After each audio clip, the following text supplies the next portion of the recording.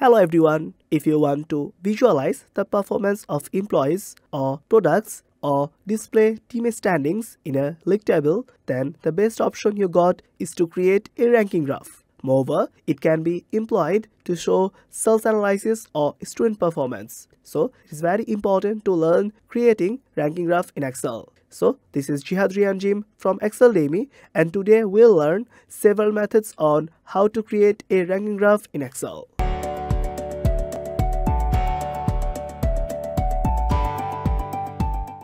Before going into the methods, let's talk about the dataset a bit. Here we have the names of the billionaire in column B and their net worth in column C. Our target is to create a ranking graph in Excel by use of this dataset. For this tutorial, I'll be using Microsoft Excel 365. So without any further discussion, let's get started. In our first method, we want to create a ranking graph by the help of the graph method along with the sort command in Excel. To do that, at first, we'll select the B4 cell and press Ctrl+A to select the whole data range. Go to the Insert tab and select the Insert column or bar chart section. And here we'll go for the 2D column. After clicking on it, you have got the perfect graph here. But now you want to create a ranking graph. So at first, you will select C5 to C14 cell, go to Home tab and select Sort and Filter here.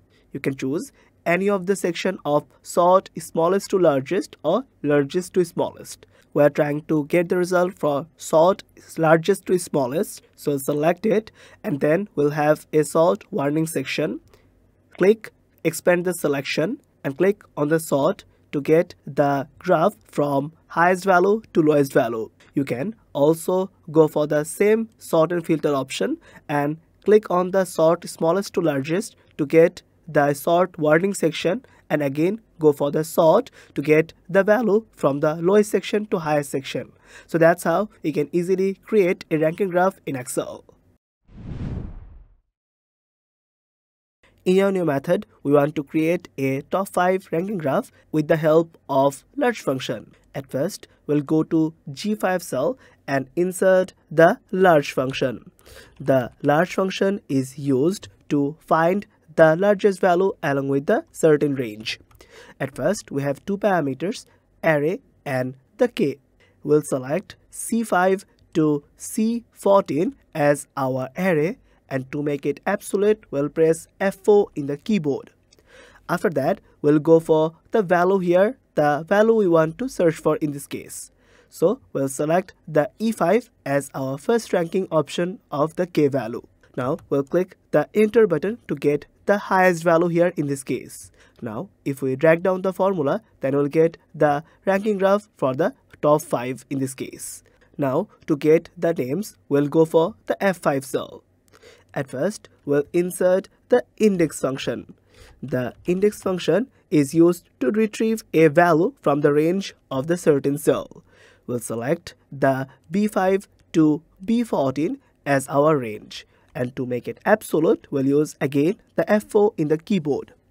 In this next portion, we'll go for the next section of the match function. The match function searches for a specific value within the dataset of a certain range. Now we'll go for the lookup value. In this case, we want to search for the G5 cell.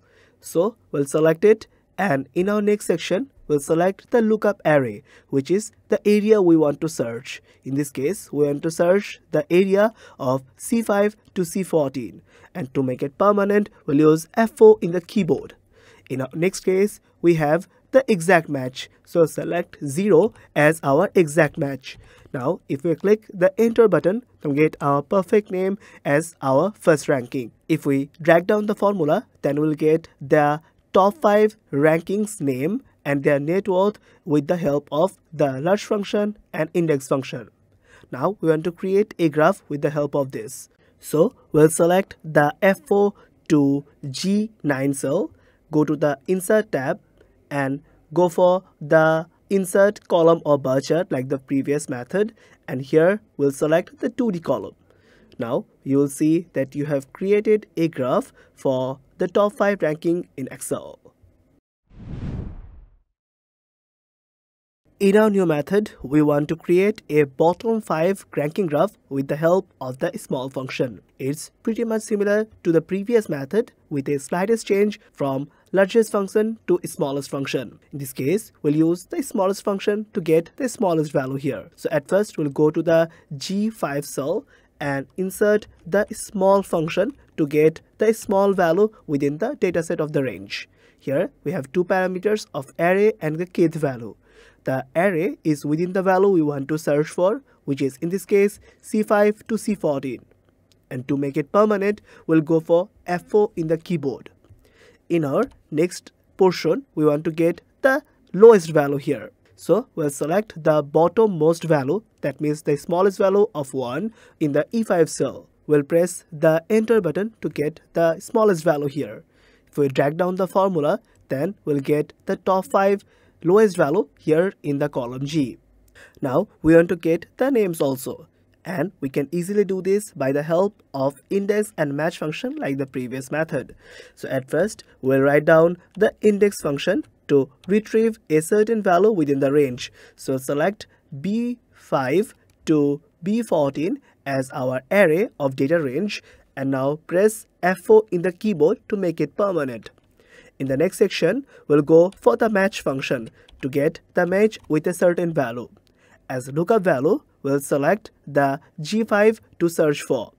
Now, we'll go for the lookup array, which is in this case C5 to C14, and make it permanent by using F4 in the keyboard. After that, we'll go for the exact match, so write down 0 for the exact match. If we click the enter button, then we'll get our perfect result in the F5 cell. Drag down the formula to use it for every cell. Now we have created our bottom 5 ranking here. But now we want to create a graph with the help of it. So select the F4 to G9 cell here. Go for the insert tab, and in the chart section, go for insert column or chart and select 2D column. And now you have got lowest value to highest value, top 5 bottom ranking in Excel with the help of the small function, index function, and the graph. We can also create a ranking graph with the help of a pivot chart. So at the very beginning, go for the B4 cell, and to select the whole data range, press Ctrl+A in the keyboard. Go for the insert tab, and in the chart section, go for the pivot chart. Go for the pivot chart here, and the pivot chart dialog box will get open on the screen. At first, in the selection table or range, check correctly if everything is selected perfectly or not. Then I want to get the result in the existing worksheet, so select existing worksheet, and in the location you'll go for the E4 in this section. If you click the OK, then we'll get our perfect result here. But in the pivot chart fields, you can also select which cells you want to show or not. As I'm trying to get both the section, so I'll select name and net worth here. Now you will also see the axis categories can be changed by using the axis and values here. So if we go to our existing worksheet, then get your perfect result here. You can easily manipulate them or change them or modify them according to your wish. Now we'll go for the row labels, and here we'll get a option here. If you select the more sorting option, then you will have a sort dialog box. Suppose we want to sort the dialog box according to ascending order of the net worth. So select net worth as our ascending and click OK. Then we'll see that the graph and the table has automatically changed from the lowest value to highest value. So that's how you can easily create a ranking graph with the help of a pivot chart. In our new method, we want to create a dynamic ranking graph in Excel. To do that, at first we have the name of products in the column B and sales month from column C to column F, and our target is in the first step to get the total sales. So we'll go to the G6 cell and use the sum function to get the sum of all results. So we'll go for the sum function and select the C6 to F6 values here, and click the enter button to get the first result. Now drag down the formula to get result for every cell.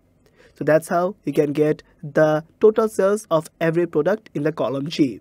In the second step, we want to rank the products according to the total sales. So we'll go for the H6 cell and insert the rank dot eq function to return a rank value within the list of numbers. So at first, we'll go for the first total number, which is in this case in the G6 cell. After that, we'll move on to the data range, which is in this case from G6 to G15 cell, and to make it permanent, we'll use F4 in the keyboard. After that, we want to find descending order, so we'll learn 0 in this section. If we click the enter button, then we'll get our perfect result here. If we drag down the formula, then we'll rank the product numbers according to their total sales. But there is a problem here. We have got rank 8 for 2 cells. Now we want to solve it by the correction for tied ranks, and we want to do it by using the countif function. The countif function is used to check the repeating values. So we'll go for I6 cell and insert the countif function. After that, we'll go for the range. So select the H6 and insert the colon and go for the first value here. The first value will make it permanent, so use F4 in the keyboard. Now in the criteria section, we'll again go for the criteria H6, and now we'll insert -1 to get the value as 1. If we click the enter button, then we get our perfect result. This value 0 means that the rank 2 has not been repeated in this section. But if we drag down the formula, then you'll see that where it has found no repeated value, then it has shown 0, but where it has found the repetition, it has shown 1. To get unique values, now we'll sum both the values. So we'll go to the J6 cell and now we'll insert H6 plus sign and got the I6 cell. If you click the enter button, you'll get your perfect unique rank here.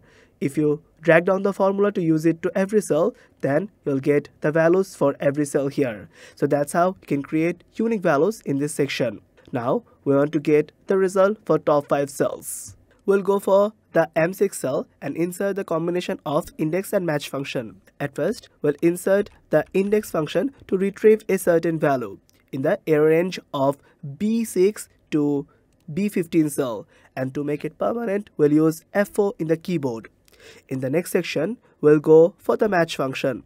The match function is used to get a match within a certain value. Here we have the lookup value, and we'll select the value of the range here in this section. After that, we'll go for our next section, which is in this case the ranks here. So we'll go for the data range of the value, the J6 to J15, and to make it permanent, we'll use F4 in the keyboard. After that, we'll go for the exact match, so we'll insert 0 as our option, and now we'll click the enter button to get the perfect result. Now drag down the formula to use it to every cell. That's how you have got the top 5 products. Now we'll go for the total sales. We can do the same by using the index and the match function. So we'll go for the index function again, and now we'll insert the value of the cells here, which is in this case the G6 to G15 cells. Again, we'll make it permanent by using F4 in the keyboard. In the next section, we'll insert the match function. So in the match function, we'll again go for the values here. In this value section, now we want to get the value of the product, which is in this case in the M6 cell. After that, we'll go for the data range here. In the lookup array, you can go for B6 to B15 and make it permanent by using F4 in the keyboard. After that, you'll go for the values of the exact match. So you'll insert 0 again, and if you click the enter button, you'll get your perfect total sales according to the Apple section. If you drag down the formula, then you'll get your perfect result in the column N. So that's how you can easily get the name of the product and total sales within a dynamic range of 1 to 5. Now we'll select the cells from L5 to N10 cell. Go for the insert tab And here in the chart section, go for insert column or bar chart and select 2D. Then you'll get your perfect ranking graph within the dynamic section. So that's how we can create dynamic ranking graph in Excel with the help of various formula. So that's it for today. You can use any of these methods accordingly, or you can download the practice workbook from the link below. Hope this will help you. If you have any questions, suggestions or feedback, please let us know in the comment section. Thanks for watching us. If you like this video, please consider subscribing for more content like this.